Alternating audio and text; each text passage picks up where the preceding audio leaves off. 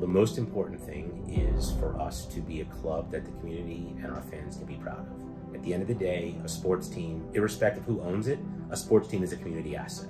You know, we are still the same historical soccer club that has 5 championships, including an Open Cup. That hasn't changed. What has changed is that we've evolved from a name, from our logo, but we're still the same club. We still have all those championships. And I think if you look at what we're doing, the one thing that has been constant through our entire history is we win.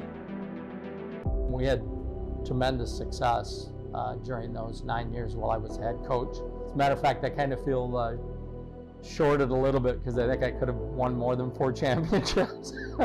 We had occasion where we could have definitely won at least 2 more. Okay, I'm Pat Ercoli.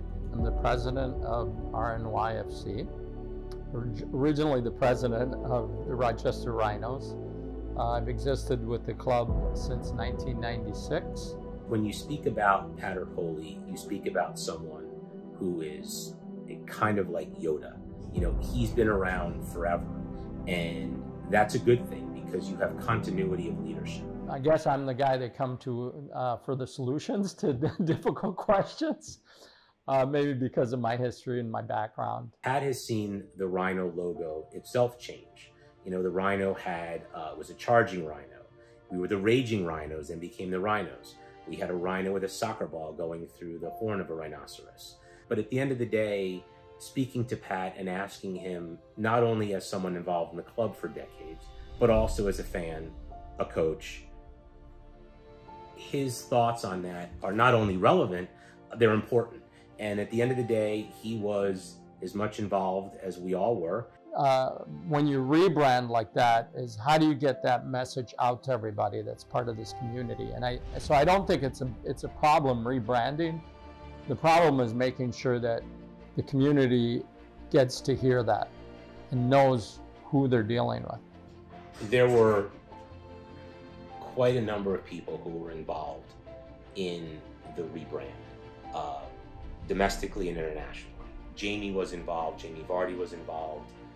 In addition to that, we also sought out the thoughts from our supporters as well as from our fan base. So we took different age groups, different folks who have been season ticket holders, and basically had them ask, we asked them what they thought about the potential logos. We asked questions about it. And interestingly enough, one of them was the supporter group.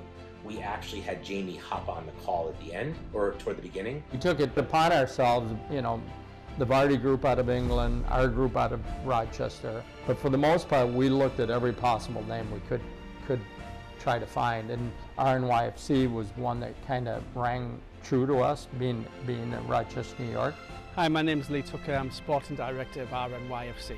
For me, logos and names and colours that a team wears are not as important as the people that are within the club, the connections that they have with the fans and their partners, how they behave on a daily basis, the values that they hold, the way they conduct themselves.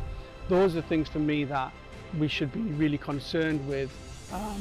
You know, the logos and team names are always going to be there, and that's fine. I'm not disputing the importance of that.